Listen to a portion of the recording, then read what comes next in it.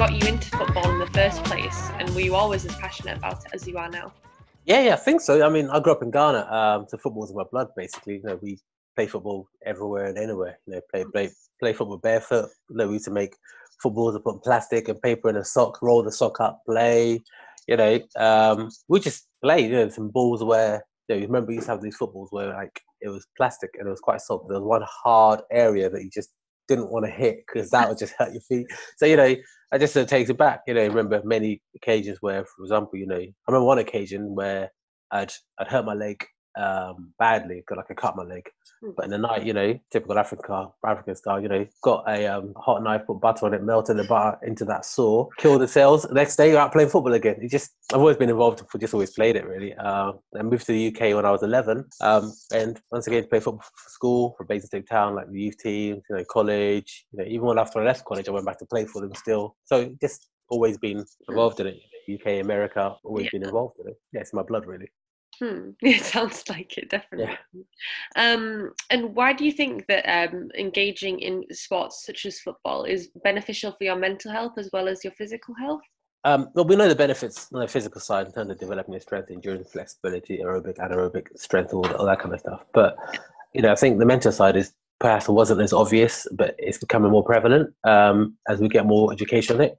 But it gives the opportunity to develop individual skills, resilience, perseverance, learning to win, learning to lose, the social skills, which I think is becoming increasingly important. The ability to be able to connect with people, to ask the right questions, to be able to communicate. And these are skills that I think can carry on through life. And the resilience aspect of it all. We know about kids these days and how maybe they're a little bit softer than we were, where they're a little bit more kind of fragile, but sport can help you kind of develop that because you win, you lose, and you have to learn to deal with things. So it has huge benefits all across, especially mentally, that can affect us and support us in our future lives, our future way of doing stuff. I think as well, like with football being like a team-based culture, you kind of builds your confidence up and makes you feel like you're part of something, and that's good for you mentally as well. Yeah, I think so too. I think definitely team sports are very, very important. Individual sports are good as well for developing that discipline and everything. But I always say all sport is good sport. Just play sport. Just get out and do something because you learn something that you won't learn by sitting at home watching TV or being on a computer. Yeah, that's true. Yeah, definitely. And do you think that football is inclusive and accessible enough? And if not, what would you say the barriers still were? I think depending on where you are and your social standing, if you've got a bit of money or whatever, then it is inclusive enough. Or if you are in the UK, I think the football provision in the UK is a lot more inclusive. It's definitely cheaper, or there's more opportunities to go and play, to just take a ball to the local park and play. Whereas in the UAE, it's almost like a business, if you like. It's maybe not as inclusive because if you have less money, you can't just go and do something because everything costs money. To join a club, to rent a pitch, all that stuff costs money. But the flip side is that the disposable income in the UAE is also higher, so people are expected to have that basic amount to be able to do sport. So it's different. I mean, I think when it comes to maybe girls football and people of determination, people with special needs, I think more needs to be done. We're at PASS. We're one of the few companies that put great significance on encouraging girls to play football. We've got girls teams, a girls program, and we work with Special Olympics to develop people with people of determination. But I think it'd be good to get more people, more football organisations, more sporting organisations to also think about how they're providing opportunities for girls and for disadvantaged people of determination to be able to play sport. So it can be inclusive.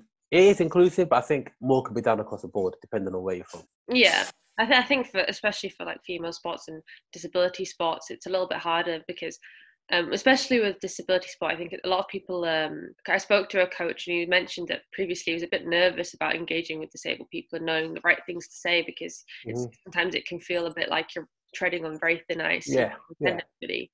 You want to provide the best coaching that fits everybody's needs.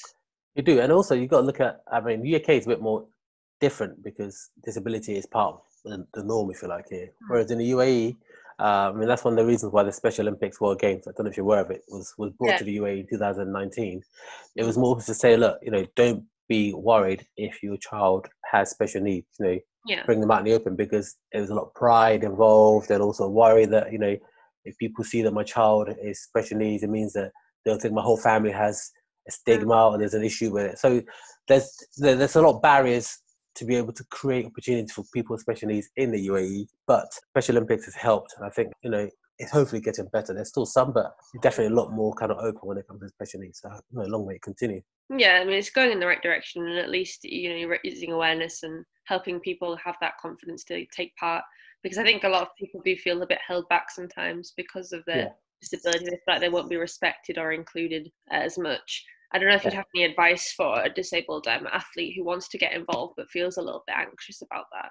I think it's just start. I think it's very difficult, because I think if you're nervous, you won't ever start, and you'll always think about it. But sometimes the truth is actually a lot easier than what you think it might be. So I think, with support from, families or whatever, just start, even if it's individually, just going out for a walk yourself, or go to the park with a friend or family member.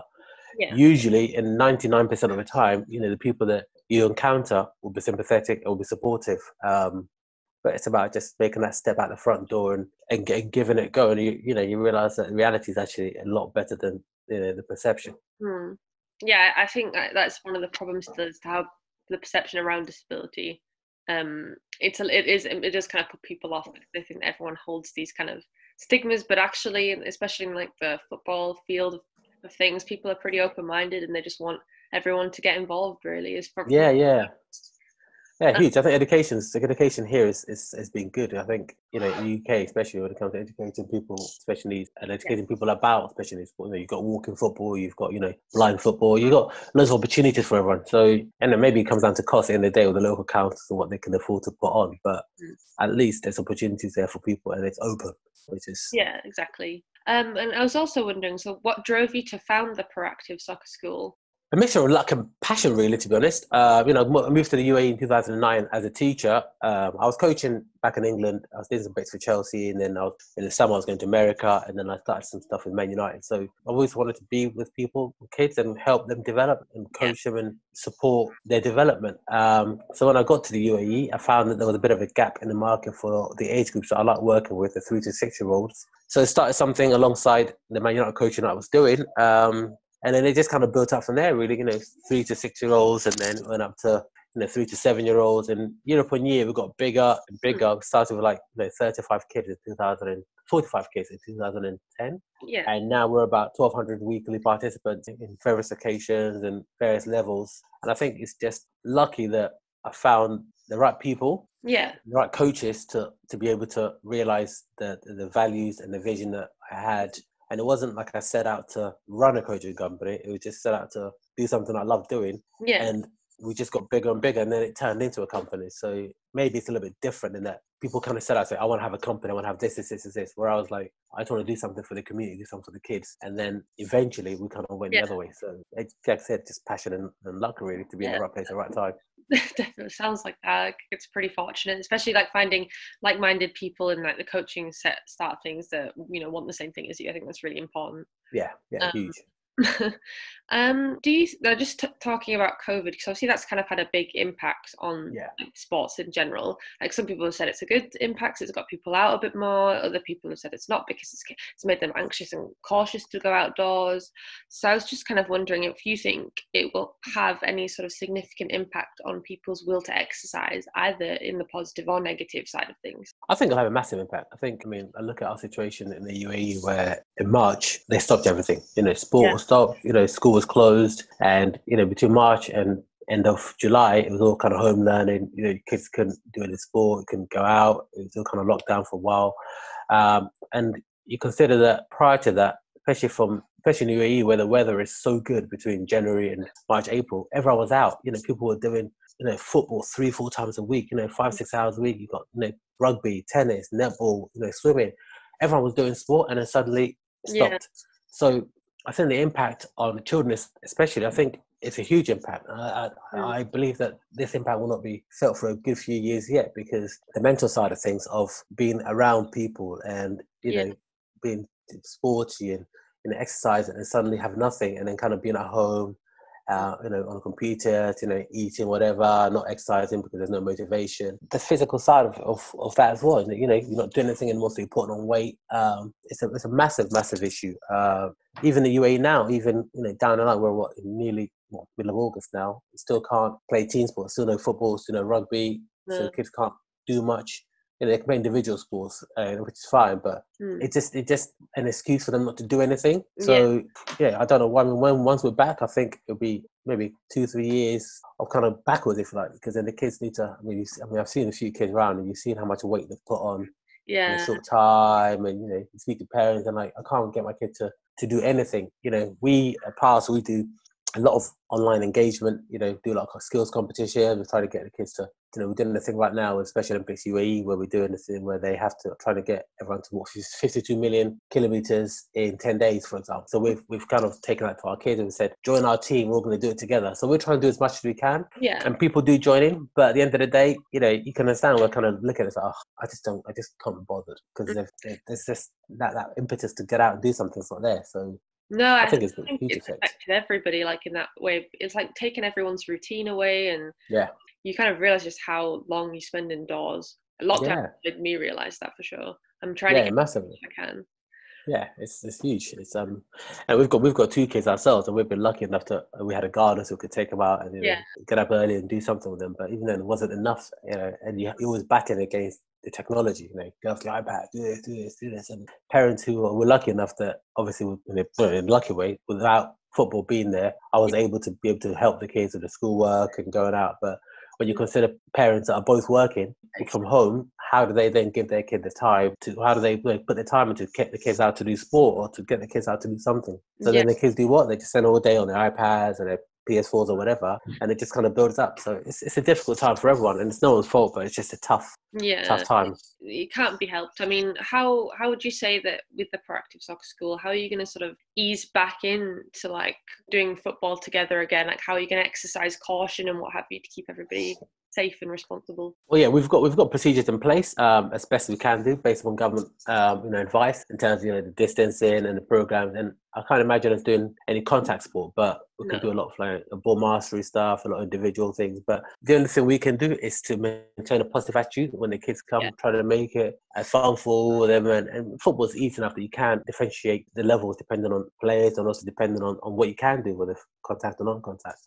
And like I said, we've got everything ready. We've got facilities ready. We've got our procedures and policies in place. We just need to go ahead and then we can get stuff started to get the kids out. We're desperate to get going. The kids are desperate, parents are desperate. We're just waiting for the green light.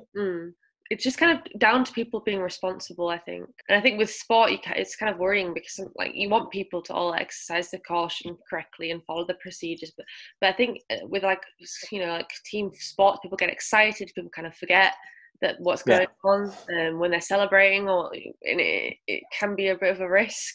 Yeah, it is. I can imagine. I mean, I think all organisations like us, what we can do is just make sure that everyone is aware. We've got the graphics in place, we've got the videos. We've kind of got the disclaimers, and we've got people that we've got the setup is geared to make sure that people are aware of it.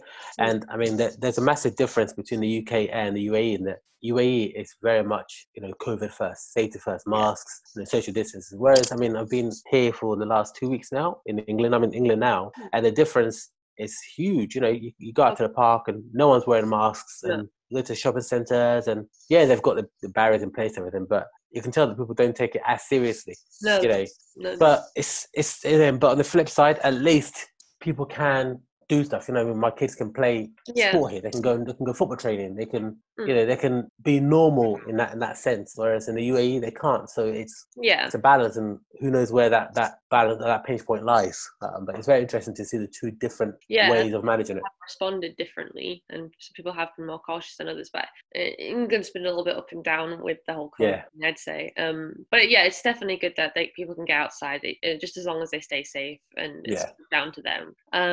And obviously, you're mentioning that you did like a lot of online engagement while this is all going on. I think it's really great, especially for like kids, because they're getting quite tech savvy nowadays. So it's kind of good to have sports mixed with tech. And I was just kind of wondering, like, do you think that more companies and like sport groups should be taking advantage of this methods of engagement? I think they should, and I think they will. I think this has given everyone a taste of what is to come, and the companies need to be more agile and kind of pivot a little bit to provide both sides. I mean, with football, it's a little bit difficult because it just becomes an individual skill program, if you like, and it works. But things like your fitness clubs and those kind of things, it's perfect for online. People can do their workouts at home and have an instructor kind of take them through it. So I think there's stuff you can do. With us, like I said, we did a Euro 2020 skills competition where kids, we gave the kids skills and then they had to execute these skills and then send in videos. And I think that's what you can do. Make it competition based. Make it game based. In level 1, level 2, level 3. Basically, link it to as much to the video games they play as possible. And that's the kind of way forward in trying to get them engaged and trying to keep them involved in it. Varying levels of difficulty and points or that kind of stuff. It's quite similar to the games that kids are playing nowadays. I think that's a good idea for sure. And it keeps them motivated and everyone's in it together, which I think is really important for sports in general, just to have that sort of togetherness and that unity. Yeah, for sure. So I kind of just wanted to end on going back to the topic of mental health. And I was just kind of wondering why you might encourage individuals with poor mental health to try grassroots sport as a means of coping. Yeah, I mean, like I mentioned, sport's important, and in my view, sport's crucial for everyone. I mean, the benefits of sport are endless, especially during this lean time. For example, look at myself. I mean, anyone that knows me knows how much I hate running. I can't stand just running for no reason. I'm just like, what's the point? If it's a football, I'll run all day for it, but just running for no reason, I don't get it. But lockdown came. I had no option. There's nothing else to do. So I had to get my trainers on and get outside. And it's the only thing that I could do to maintain some sanity. So myself, the wife and kids, we used to go and do it. And I think it's a case of, look, this is a situation where you might not get what you want. You might not be able to do your favorite sport. You might not be able to engage with the favorite people or the people that you like to do with. But you have to do something. Anything is better than nothing when it comes to sport. And, whether it's going out for a walk, going out running, or, going outside and watching YouTube videos and then going out and practicing the skills or whatever, I think it's important. And until things are back to normal, you've got to do what you can do. And then when things are back to normal, it's key that, especially if you've got poor mental health, to really get involved with team stuff and with sport, because the benefits on the brain, after 30 minutes of walk, your serotonin and dopamine and everything else, that the chemicals in the brain, it's huge. And you won't get it apart from doing something physical. So I think maybe the education needs to be clearer and say, look, this is what doing sport actually does for you. This is how it helps your brain work. This is how it helps your body. And then, it's a case of just parents doing their bit to support their kids. And, parental support and parent involvement is huge here, because they spend more time with the kids than anyone else, especially these times. And it's, it's setting that example and then giving opportunities for parents to go out with the kids, or allowing the kids to go out, and just basically sending them outside in the garden, locking the door, saying, don't come out for another hour. Eventually so they're outside enough time, they'll find something to do, and just simple things like that. That's key and is important for everyone to adopt. So I think that's what they have to do. That's really important. No, definitely. I mean, as long as people incentivize sport and make it fun, I think kids will take up on that, especially while the weather's so nice. There's that too. Make the most of it, I mean, like in the UAE right now, there's 40-50 degrees, so you can't do anything there, so you're kind of stuck indoors. But in the UK, there's no excuse really. Just get out. That's it. So that's what I hope that we get people to do. Yeah. Well, thank you so much for chatting to me. No problem. It was really good, and I hope you have a nice rest of your day. Thank you. You too. All right. Thanks for your time. Bye. Bye-bye.